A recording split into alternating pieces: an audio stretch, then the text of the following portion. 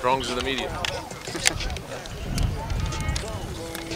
This is our 12th spring practice, so excited to get this one started. And our goal is always trying to get a little bit better, I think, as a group through improving every individual. Just a couple percent at a time, and we'll keep working. We've got a lot of young players coming back, so we're excited about it. I think we lose 3 starters out of the top 22, and maybe 4 out of the top 44 players. So looking forward to that, and I'll just take some questions. I'm sorry? A couple guys are on the roster, Deontay Stallworth, Jalen Watts-Jackson. Yeah, you know, right now I'm concerned with who is on the roster. We've got a lot of guys coming back, and you know, we've had some attrition. I understand that, but you know, there's reasons for that. We got to work through those. Experienced youth coming back. These guys kind of know the drill a little bit when it comes to this off-season workout. Yeah, I think that we do. You know, we've got more players coming back. We've got a large group for spring practice. You know, we really only lost 13 players last year. We actually signed 21, so do the math. You know, we've got 7 brand new guys out here. You know, brand new freshmen out here that came in at mid-year. So it'll be exciting to watch guys like Theo Day and Xavier Henderson and Kalen Irvin, and Demetrius Douglas had an Achilles issue, so he'll be out. But some of these younger players will be exciting to watch them. The guys aren't on the roster. It's safe to assume that they're not going to. The guys that aren't on the roster, is it safe to assume they won't? No, they just had to make a decision as of today, and so as of today they're not out here. So we made that decision.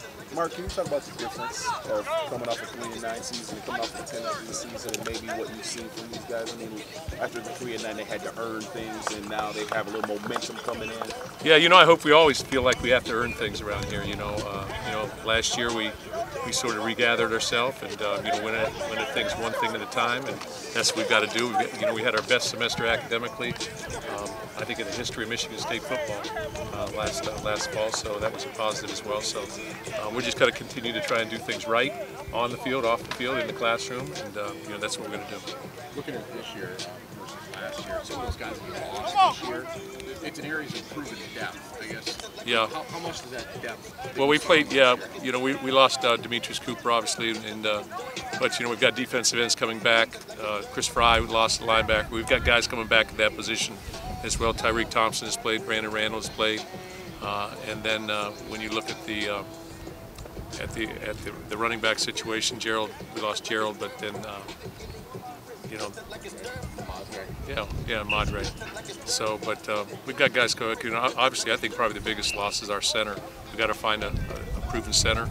So we're young at that position, but we've got talented guys. I know you mentioned with LJ, that you see him maybe getting 250 carries. Who are the guys behind him that you see right now? You know, Connor Hayward's, you know, Weston Bridges will bounce back, you know, after his injury. I think he may not participate this spring, but he looks good, looks like he's ready to go, you know, this fall. And then, you know, the 2 guys coming in, you know, I think that Elijah Collins and Darius Jefferson are 2 guys who are going to get looks right away. And that's why we recruited 2 of them, because we felt like this may happen, you know.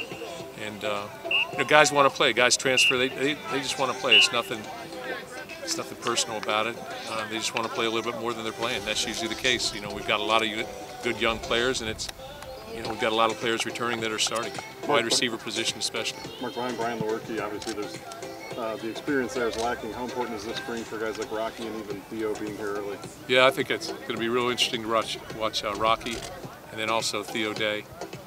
But Brian Lewerke is a proven commodity, and what he did last year had a tremendous, I think, sophomore season, and you know, he's got to take that and build on that. Build on that going forward. A lot of people in here. The 3 off-season additions of the sexual assault stuff when it first came out, the sexual assault culture on campus. Do you have anything you wanted to add or say further about that? You know, only that I want to commit to being part of the solution. You know, I made my statement on how I feel about things, but you know, hopefully we're healing as a community and healing as a university, and it's a step-by-step process. And you know, a lot of times spring's the time for a new beginning. So you know, I'll use that in this case as well. You know, it's an opportunity to grow and to get better at everything that we're doing and looking at. And, you know, I think John Engler's done a great job thus far in terms of organizationally, in terms of I guess confronting the issue. What's your chance to talk to Brian Allen and get him the combine coming up? I have not had a chance to talk to Brian. I'm going to wait till he gets to the combine there, but I've seen him. You know, a month ago or so I saw him, and you know, again, we've had a I think we've had an Allen on our team since 2011. We still got them. And same with the Bullas. We still got Bullas. They've been on since 2010. We added a coach that maybe will be here longer, so we can ensure that. Those staff changes, can you talk about those a little bit? Yeah, you know what, we added a 10th coach, so Coach Treadwell comes back as a 10th coach. He's got, you know, I guess 4 years here, 3 years with me at Cincinnati. But so he's very familiar with Michigan State. This is actually his 3rd time on staff here. Came here in 1999 as well, or 2000. And then Paul Haynes, you know, has been here in the past.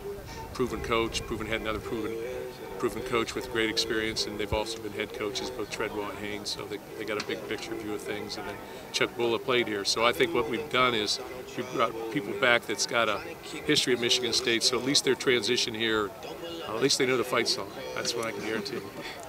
Mark, how do you, I guess, handle it, talking to your kids about the off-field campus stuff? What's your message been to them? You know, be respectful of the process. Make sure that we respect women, obviously. Make sure that we have no incidents, and that we have to be very careful everywhere we go, and understand that this is a process. And they know their expectations there. They know the guidelines and the rules, and we're going to follow those and stay within those. How surprised were you when Collis' departure and the way that all? You know, I'm going to stay the course here with spring ball right now. You know, it's an emotional day for all of us. Joe, Eddie. They're going to be sitting out. I'm sorry? Anybody else going to sit out this spring? Or? We got some guys that are injured, but I don't want to talk about injuries right now. But you know, and then we've got a couple, you know, guys that may not participate this spring. Joe Bocci had a pretty big year last year. Showed why you were confident in the last spring. What's the next step for him? I think build on things. You know, in terms of knowledge. You know, he was a young player last year, very dynamic player.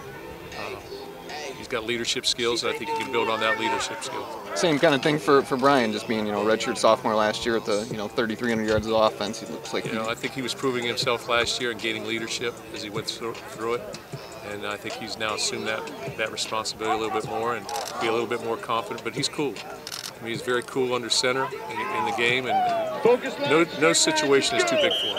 So. Mark, what about the opportunity for Rocky Lombardi to get those, I would assume, number 2 reps, getting a lot of them this spring? Yeah, Rocky's an exciting player. He was exciting last year, and you know, I think that he's another commodity for this program. He's a proven winner from high school. He's tough, he's big, he's raw, he's athletic, and you know, I'll be very excited to watch him this spring. Opportunities at linebacker also. Brandon Randall, is he linebacker, defensive end? What are you going to look at with him this year? Yeah, we're going to work Brandon at linebacker. I think he's got a great amount of ability, but he's got to be consistent in what he's doing. I mean, that's the biggest thing, consistency and performance. Mark, just to be clear, those players that aren't participating, are they going to have the chance to work themselves back? Is that still out there for them? Just to be clear, we'll see. Brandon Randall. You know, we've got to make some decisions yet. I think Star or Sam with Brandon Randall. Or is that It'd be a money backer. Sam. I got to go, guys. Hey!